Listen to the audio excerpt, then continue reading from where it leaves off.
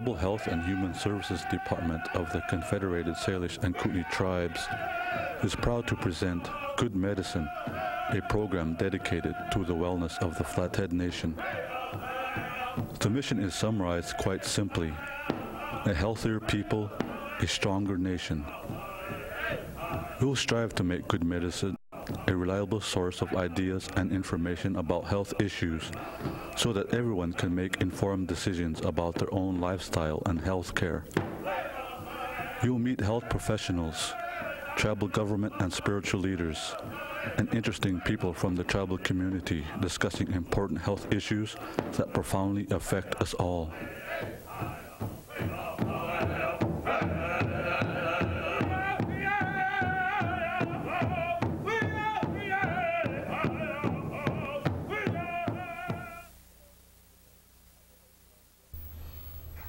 Hello, this is Good Medicine. I'm your host, Larry Pitts. Today we're going to be talking about a very interesting subject. It's called the hantavirus. It's fall. It's time that we need to start to look at what this problem can be and what's coming about. Today we have three guests with us.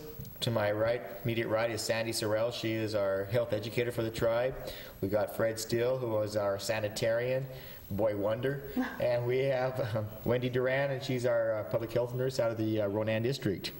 Wendy, why don't we start with you? Always get going. Is there anybody out on TV line you want to say hello to? Hello, everyone.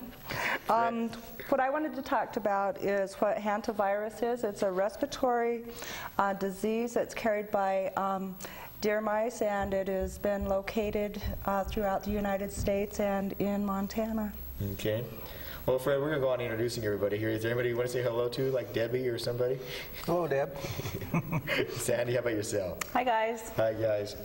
Sandy, since you're our health educator and you're our know-all, why don't you give us a brief history of the hantavirus? I mean, it just came into the news about, what, 2 years ago in the North America, and tell us what's going on. About 1993 is when it showed up in the United States. Before that, Larry, about 1950 is when they started documenting cases, and that was in Korea.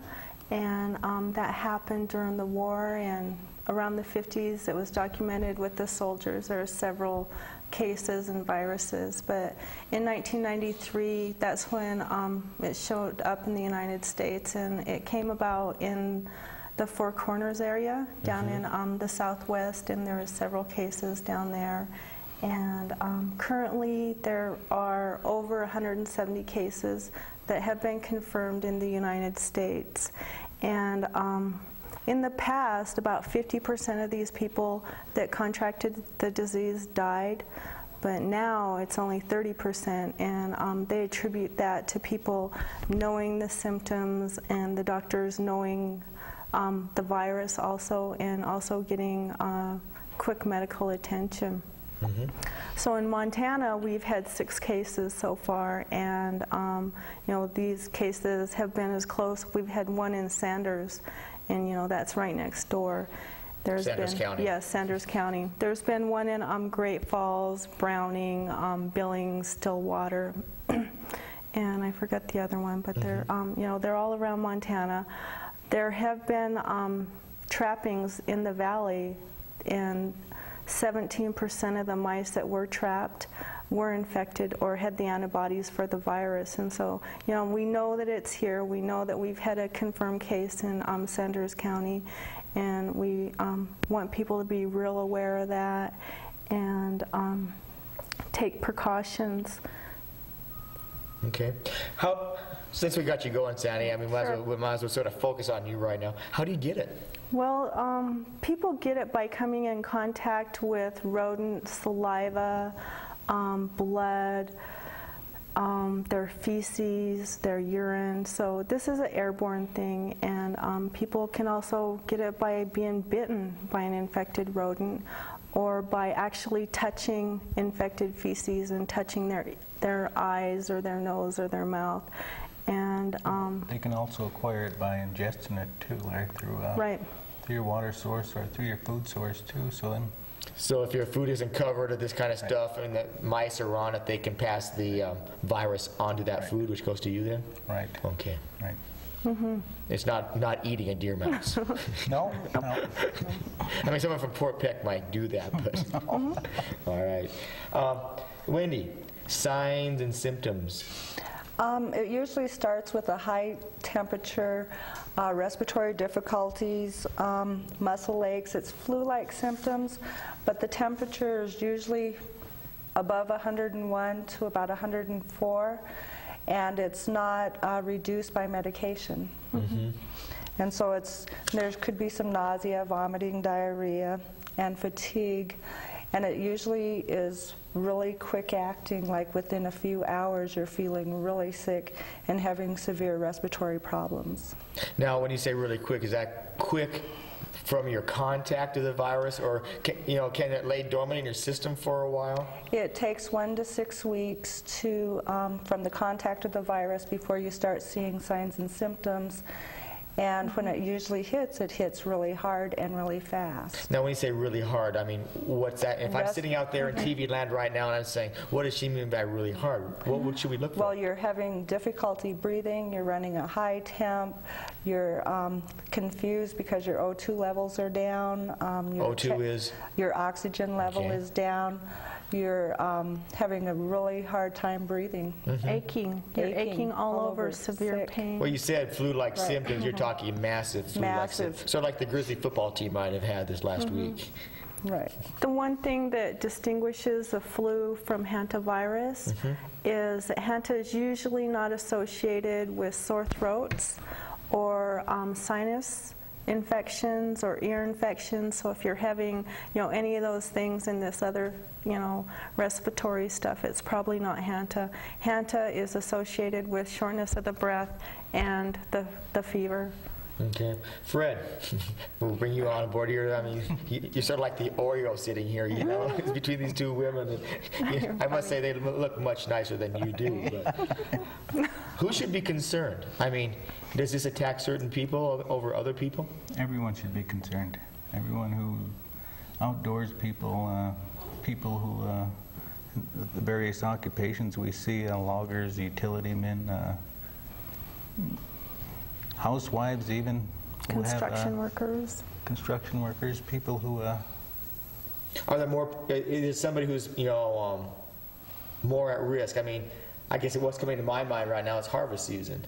And, there's the guys in the granaries, and they're dropping in the grain, which puts the virus airborne, even probably more.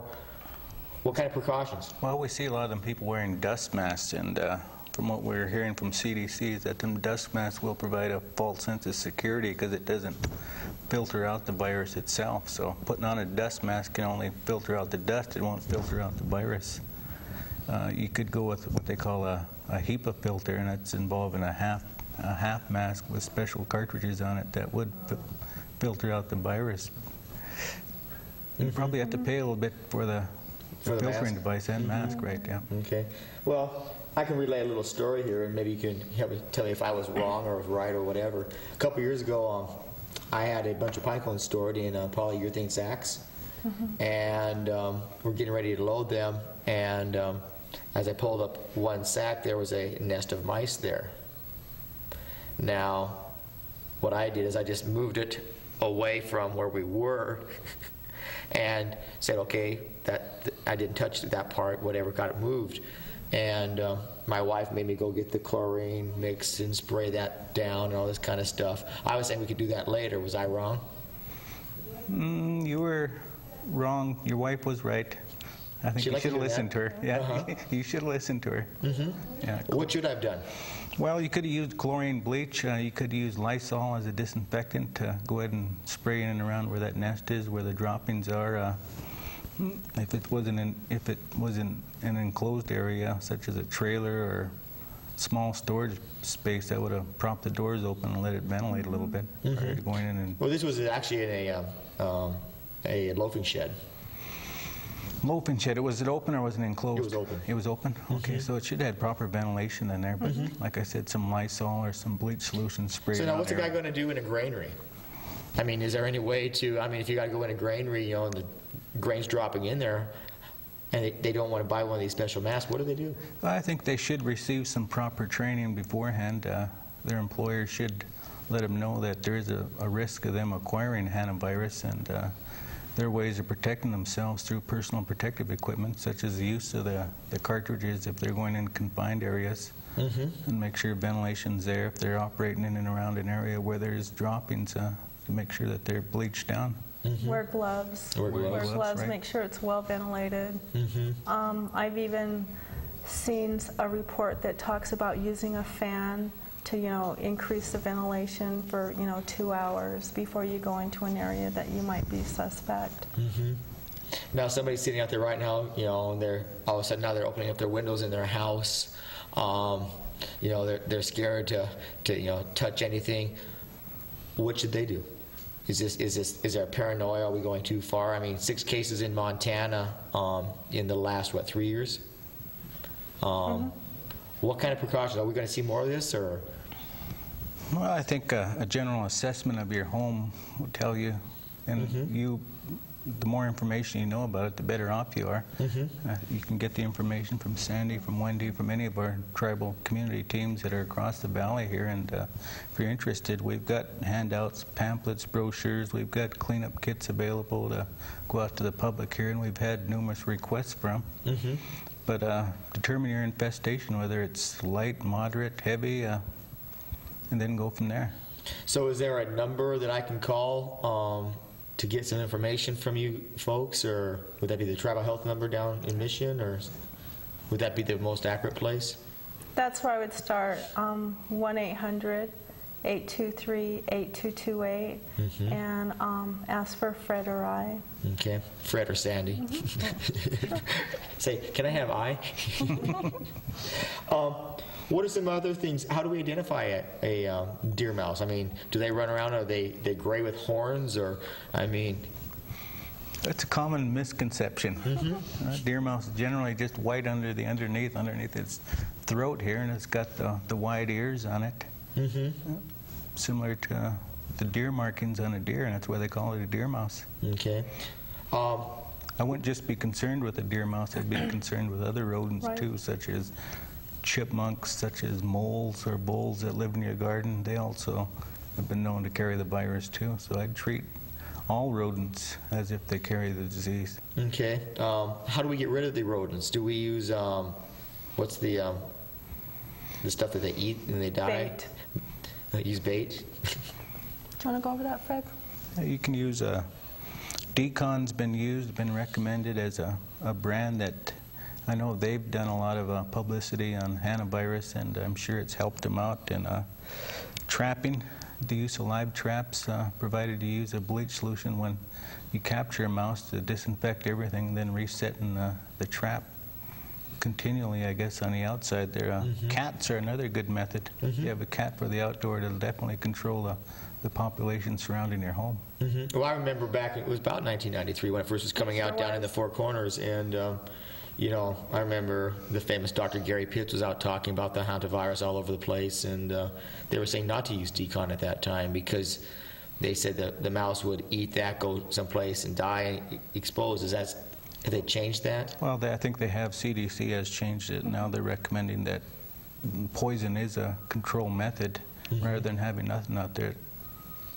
It's best that you do have some type of control when you're recognizing poison, provided it's properly placed in an area where pets or children can't get into it. How about proper winterization of your house? Is that a positive? I mean, winterizing your house as far as caulking and this kind of stuff, does that keep mice out? Or? Probably one of the best prevention methods you can do for the interior home is to make sure that your piping as it comes to your home's properly sealed. Open up underneath your sinks and check down there where you generally see your pipes coming through the walls and seal up that area there. Skirting around your trailers, skirting around your homes, keeping the weeds down around your home, placing your wood piles away from the home. There's a number of things you can do as preventive measures to keep the population down.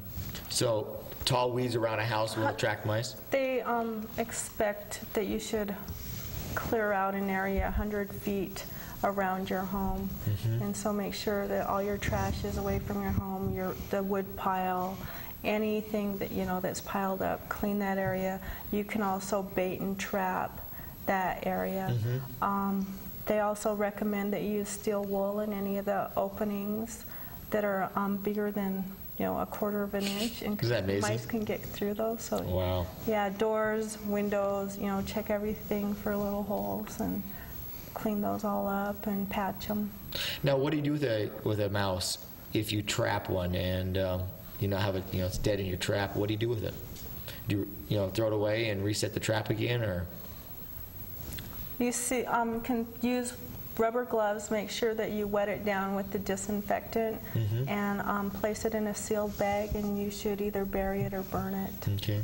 Fred, you were talking about that there are packets that they can get that are already set up that have product in it. What kind of products are in those bags? Well, back in 1993 when the outbreak first came out and people were rushing to try to calm the public fear out there, the Salish and Kootenai Housing Authority and Tribal Health got together to put together some kits, what we called hantavirus kits, of which we placed traps, rubber gloves, a quart of bleach solution, and some general materials, reading materials to use or to read in trying to control any of the rodents you may have around your home there. And we made that available to the public, and I bet we've went through close to 500 of them, because I know I don't have too many left, but I'm thinking we're going to have some more made here soon. You're talking about a bleach solution. What if somebody doesn't want to come in but they want to make their own bleach solution? What is the ratios? 1 to 10. 1% bleach solution to 10% water, so 1 cup to 10 cups. The virus can be killed fairly easy, and I think the 1 to 10 is due to the fact that if you're spraying bleach around you, you don't want to discolor any of your furniture, any of your Your clothing. clothes. Right. Okay. What about keeping your home clean? What are some tips, Wendy? Keeping all of the food in storage containers, not leaving any food outside, your pet dishes outside so that the rodents can come up to eat and then go into the house. Keeping just the general area clean. And if you do find mouse droppings or an area that you've had a mouse, you need to spray that down, because prevention is what we need to be doing. Because even one case as close as Sanders County, we can have a case here, and so it's really important that we need to prevent that. Well, it's probably only time before we do have a case in Lake County or on the Flathead Reservation. I had one more comment. The food issues is very important, because many of our people get commodities, and this is an area where the mice do attract in people's houses. So, you know, you have those big, heavy plastic 5-gallon buckets. You know, try to get those, and or metal sealable buckets, and make sure, you know, keep your counters clean of food. Wash your dishes. If you have trouble, you know, keep your pet food up off the floor at night. Just try to not have any food for the mice to eat. Okay. Fred, I think we should go over with you maybe one more time to be more specific as far as, you know, if I find some droppings that I know that are from a mouse, I spray that. Now, do I wait for that to dry before I sweep it or vacuum it up? How do I treat that dropping? I mean, I think once you spray it, the virus is killed on contact. It's killed on contact, Right, so it doesn't matter if it dries or. No. Okay, so it doesn't have to be slightly moist to to get rid of it or anything like that. We do recommend that you do not vacuum mouse droppings or sweep up the dirt. So, you know, spray it down. You can wipe it with a cloth and dispose of that in a correct way. Okay. Treatment of the hantavirus. Wendy, let's go back to you since you're our nurse wonder here, our Florence and Nightingale. What kind of treatments do they have for the hantavirus at this time? There is no really specific treatment at this point in time, except for early intervention of getting into the hospital. So if you're into respiratory distress, they can get oxygen, possible ventilators. They do give some antibiotics for that, but there's really no specific treatment. They're testing a few drugs, antiviral drugs, but they haven't seen anything that is working right now. And so there's a lot of tests going on right now. It's pretty new. Well, let me pitch this out to the group. I mean, we don't want to cause paranoia here. Well, You know, and so I wake up tomorrow. There's no evidence of mice in my house. I have flu-like symptoms. But I remember seeing this show tonight, and all of a sudden, I'm getting a little bit short of breath. Should I go see the doctor? If you have had an exposure of you know, being around rodents and you do have shortness of breath and fever, yeah, you should. And anytime you have shortness of breath, that is a sign that you need to see your doctor. If you are short of breath, you need to get in. And if you're running a temp of over 101 for adults, that's pretty significant. You need to see your doctor. Okay. You know, that's what I'm trying to do, I guess, is we want information out there so people know what they should be doing and when and how. So, hantavirus in the future, who wants to grab that one? I mean, what's going to happen in the future with this virus? Is it going to become like the bubonic plague, or? Well, I do want to make one other note is that there's different strains of the virus out there. Oh, great. A number of different strains, There's right? 4 different strains. 4 different strains, the Hantan, the Sol, the Pumala, and the Prospect Hill. Now, them 4 viruses, I think, are all... Which ones, Wendy, did they recognize within the United States here? The no-name one. It's, say those again. The Hantan, the Sol, Pumala, and the Prospect Hill. Probably Prospect Hill. I think it's the Sumala.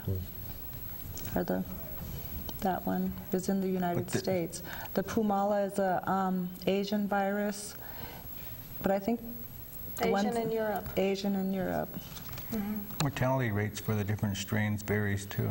And plus, they, the different viruses like different rodents, and so they kind of attract to each other. It's very interesting when you do the research behind it. Okay. As I said before, now, future, what are we looking for in the future? I mean, our medical science, are they getting their hands on the, you know, the cure of this or the prevention of this? What can we look for? I think we can look for what we've had, you know, so far, and I believe that a lot of the cases before were undiagnosed, and so some of the pneumonia cases might have been hantavirus. There's been a case down in South America. I think there are 6 cases down there where hanta was transferred person to person, and this is the first time that this has ever happened. And that was a deadly strain. And so I think that we really need to be cautious and be aware and just stay on top of it, and again treat every dropping or rodent as if it's infected. You know, what I keep hearing, and it goes back to like most viruses and that kind of thing, is prevention, hygiene. Can you give me anything else that you'd like to put out for information right now to anybody out there as far as how we can do that kind of prevention? Fred, can they call you and have you come in and do a house check?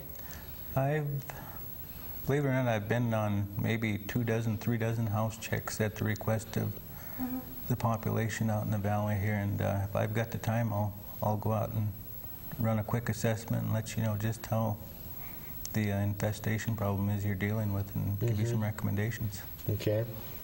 Wendy, how about yourself? What do you see the public health nurses doing for the help with the control and the prevention of the hantavirus?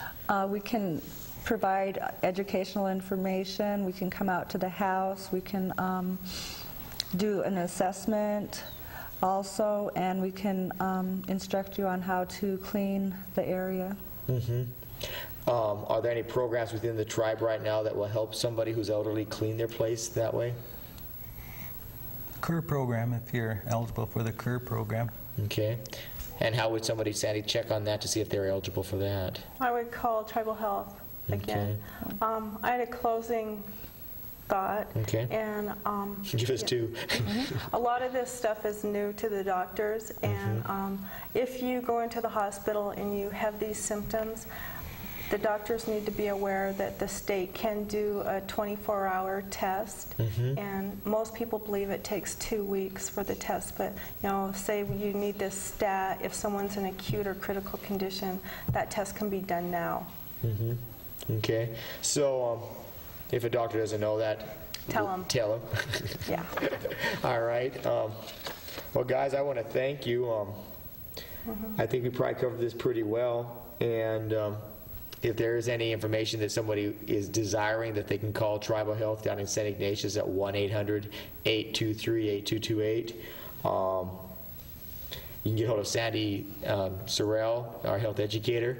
We can get hold of Fred Steele, who is our sanitarian, or get hold of any of our health teams, which are in St. Ignatius, Ronan, Polson, or Elmo, and they would have information. And Arlie. Okay, Arlie goes through St. Ignatius, though, right? Yep. Okay. And I guess I only have one last question. The weather is changing. It's fall. It's you just said the mice are starting to go in to the homes.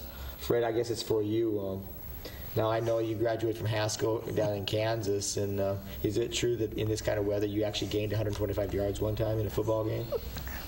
Yeah, it was true. Is it true? All right, Fred, Sandy, and Wendy, I want to thank you for your time, and for you out there, I hope this was informative. If you have any questions, please get hold of us, and thank you for your time today. Good day. Bye.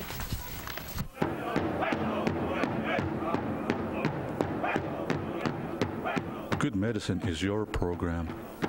We hope you watch this and subsequent programs to stay informed about your health care, and we'd like to hear from you about how we're doing. Please direct any comments or suggestions you have to us. You can reach us at